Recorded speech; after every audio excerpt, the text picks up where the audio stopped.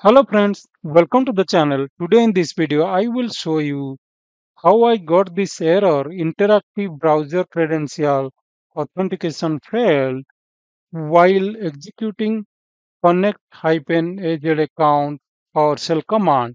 We will see how I got this error and what is the fix for this error.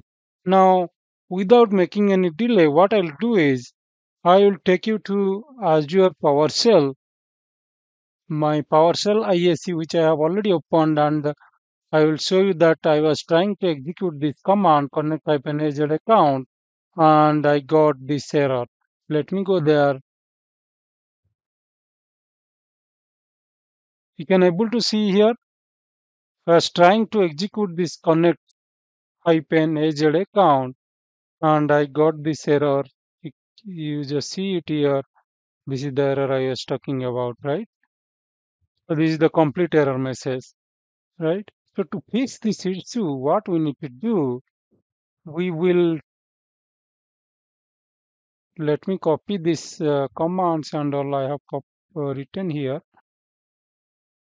Update agent config enable login by worm false. Okay, let me execute this. Now I will go here and rerun this, and you can able to see it is working as expected now. Okay, so this is how you can fix this particular issue.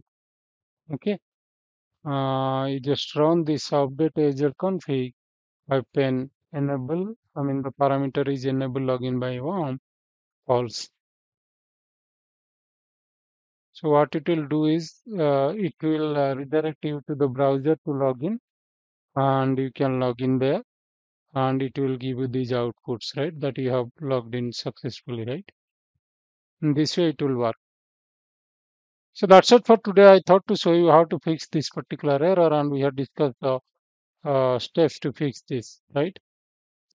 Thanks a lot for watching this video. If you like the video, kindly subscribe to our channel so that you will get lots of free videos on different Azure articles and different helpful Azure PowerShell commands and Azure CLI commands as well.